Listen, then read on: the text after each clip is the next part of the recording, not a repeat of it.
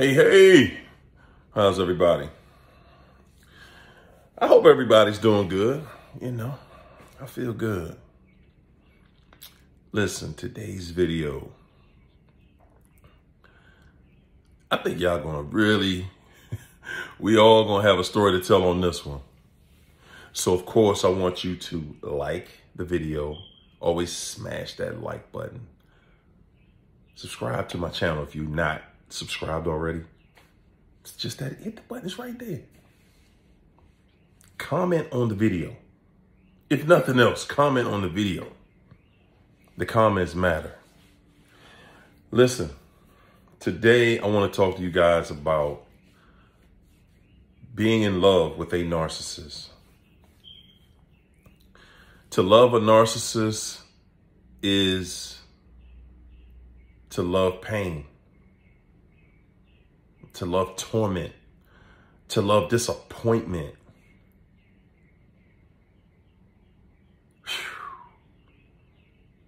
It's everything you never wanted. Everything you've never wanted in a relationship. Everything. You're dealing with the devil.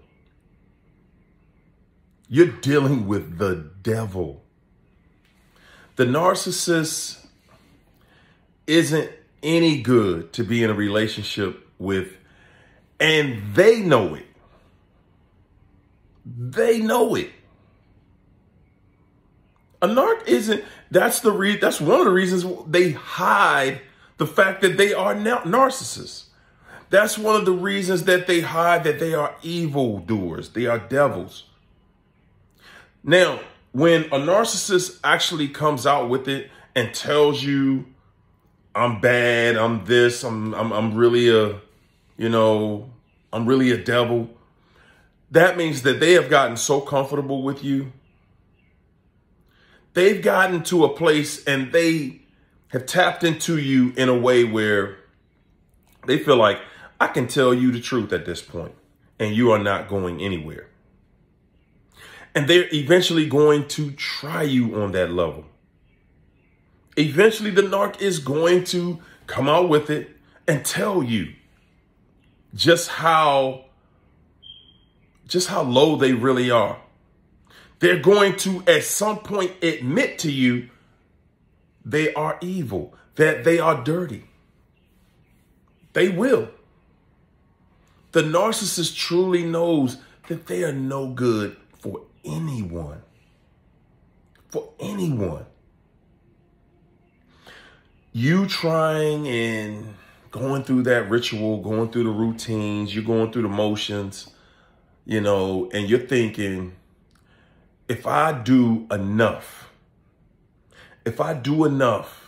eventually this person they have to change. They have to get better. They have to treat me good. They have to do the right thing. It's never going to happen. In Vogue said, never going to get it, never going to get it. You're never going to get it. You're never going to get it. Not with a narc. Never. Not, if you stick around long enough, you stay around for, maybe 30, 40 years. It doesn't matter how long you stay. It doesn't. It really doesn't matter how long you stay with a narc. You're going to get the exact same thing. You're going to get the exact same thing. You're always going to get the worst results. Your situation is always going to be worse than somebody else's, than everybody else's that you know. You're always going to be looking for somebody that can relate to the craziness that you're dealing with. Always. Everybody's going to kind of look at you like, well, why did you, why didn't you just let that person go? Dealing with the narcissist, guys, it's kind of like dealing with a really, really bad used car. Oh, man, when you shine it up, get it nice and shined up, Man, it looks good in the summertime when you done waxed it, you done washed it, waxed it, got it detailed up, you know. You ready to roll out in it, you know. But yeah, as soon as that, you know, that summertime heat hits that engine and it starts to, you know, it starts to getting a little warm and all you know is, you know, that daggone heater, the thermostat. Woo, boy, I had some lemons too. They truly are, you know, and when it heats up, you know, that transmission starts slipping. You know, you hear those valves tapping. That's what it's like being with a narcissist. You know, you got it. And I'm going to tell you, being with the narcissist truly is like like buying a used car from a lemon selling dealership. It's like being sold a lemon from a used car dealership. You going out that every time you get that thing right, every time you done pay some more money, you done put some more money in that car and more money in the car, and you putting all this money in there. You're doing all this stuff. You're going to the mechanic, and the mechanic is telling you, hey, look, you know, you should have bought a mechanic with you before you bought this car. You know, your valves tapping. You know, I see some, you know, 2 different colors in your transmission fluid. You know, you got oil and radiator fluid mixing together. You know, blue smoke coming out the back. They're telling you, they're like, look, you know, you put, and you just like, you like that shine on the car. You like how the car's waxed up real nice, you know, and everything. And you just, you know, and you just loving your little used car. Man, and every time you get out though, every time, you know, you out and you in front of, you know, you out at the park, everybody's out, everybody chilling and whatnot. And you pulling up. And the minute everybody comes around, you see that temperature gauge go just like that. And you know what's next. You already know, oh my God, I gotta turn the car off. It's a hot, sunny day. It's beautiful outside. You just spent the whole day. You just spent the whole day shining up that car. Whoo-wee. Now it's time to go cruise.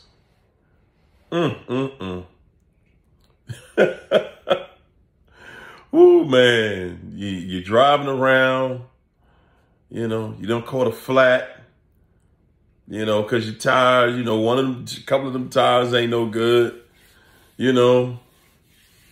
Man, everything that, you know, you thought was okay, you took it for the test drive, and, you know, when you got started with the narc, it was the love bomb phase, so it looked good. You know, everything sounded good. You know that test drive. You know how that test drive is. And it's just like being with the narc. You on your test drive and you hear a little something that don't sound right. But you love this car though. You love this car. You hear it, but you love this car. Yeah. You heard that them valves tapping, you know, but you had to have it. It was so nice and you couldn't wait to show it off. And by the time you got to be able to show it off, man, that car done broke down twice. You just picked it up yesterday. You know, you on the way to work today to show off in front of everybody. And this joker already like, whoa, what was that? On your way to work. A funny smell coming through the vents. You're like, is that, nah, that's not radiator. That's not the radiator. It's not, oh, no, not the radiator overheating again. Oh man, that's the narc. You take the narc out here, on a hot sunny day. You done shine them all up, and you got her looking all nice, and y'all hanging out, y'all going out. And boy, the disappointment every time. I'm telling you, it's the equivalent. It's the equivalent of buying that used car. It's the equivalent of buying a used car. There's narcissists. Literally, you bought this car and you didn't get any certification on it. You didn't get a warranty. You know, the dealership, you got it from one of those shoddy dealers that doesn't even give you a 30-day warranty. They just like, hey, just as is, right here. It's as is. I'm telling. Oh my goodness, people. It's as is. You know what that means? That means that the person who had it, not taking it back. They're not taking it back. And the dealership is not taking it back. Okay? They are like, hey. And all sales are final. You're not getting your money back. We don't want to hear it. You know, it's as is. You know, it's on you. And that's what it feels like to love a narcissist. It feels like you're in love with a car that ain't no good. Oil leaking, transmission fluid leaking, radiator leaking, tires balling on the inside. Oh man, blue smoke coming out the tailpipe. And every time you're in traffic, not when you're close to your house, not when you're in the neighborhood, you're close to home, but when you're in traffic and it's hot outside, and now the car says, okay, this is a perfect spot to overheat. Woo, my goodness. That's how it feels being with a narcissist. Oh, it just feels like you just had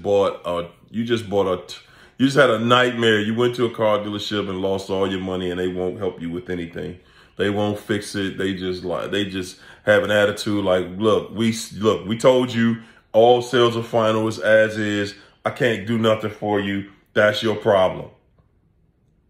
They have no empathy at all. They could not sympathize with you. It's like, wow, I just bought this from y'all. Y'all can't.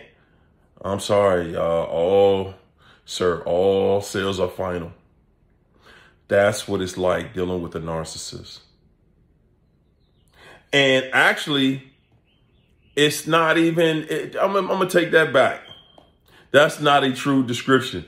The true description is that you take that car that is not working good. It does describe the narcissist because you don't fix it. You don't see, the narcissist doesn't think anything is wrong. The narcissist loves leaving you stranded, overheating. When you come out in the morning, it won't start.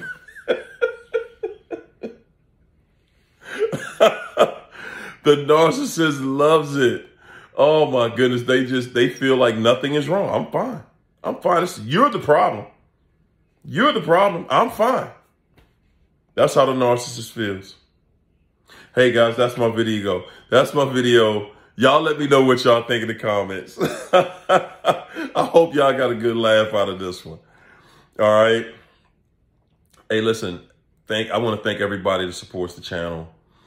Oh man, I appreciate everybody who sends a cash out. Remember, when you cash at me, it's drag the narc. Okay? Drag the narc. Also, for you guys who really, really are just like in the midst of this thing, dealing with the craziness, you need some real answers, you know, a game plan on how to get it back together. You can reach out to me. I do one-on-one coaching. And if you go onto my Instagram or my Facebook channel and inbox me, I will send you a copy of my calendar so that you can book a session with me. All right. Remember, stay away from that used narcissist. Hey guys, that's my video. Let me know what you think in the comments.